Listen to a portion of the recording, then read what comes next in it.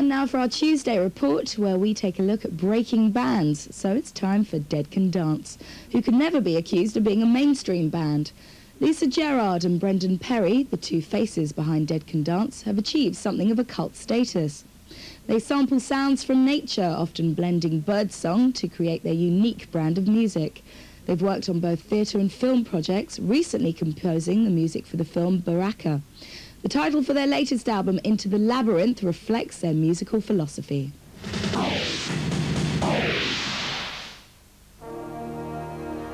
Brendan Perry lives on an island in a river on the border between Ayr and Northern Ireland.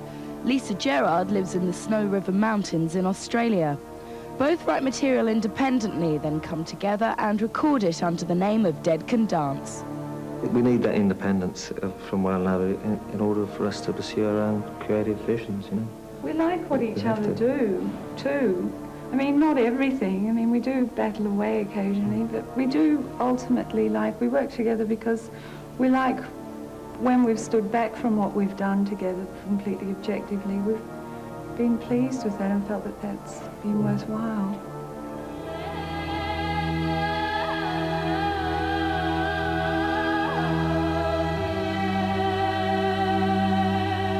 A lot of the work, the writing process when we get together, the things that we do are relative to the work that we've done apart, if you understand what I'm saying. And our development happens apart and we bring our things together.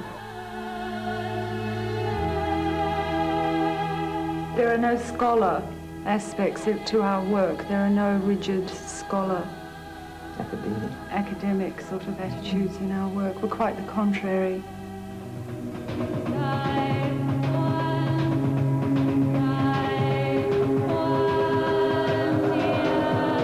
People say you can never be compared to anyone or no one, there's no one else like you, but in fact there is a whole area of music that isn't in the mainstream, that's very strong and very dynamic.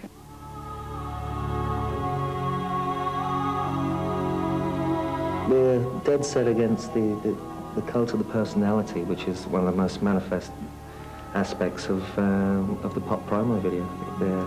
They're promoting icons as opposed to the music.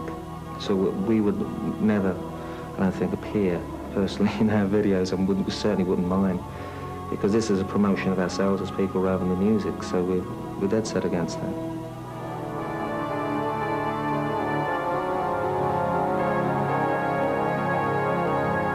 The video should represent the next natural progression of the imagination, rather than clipping the wings of the imagination by representing muted miming forms.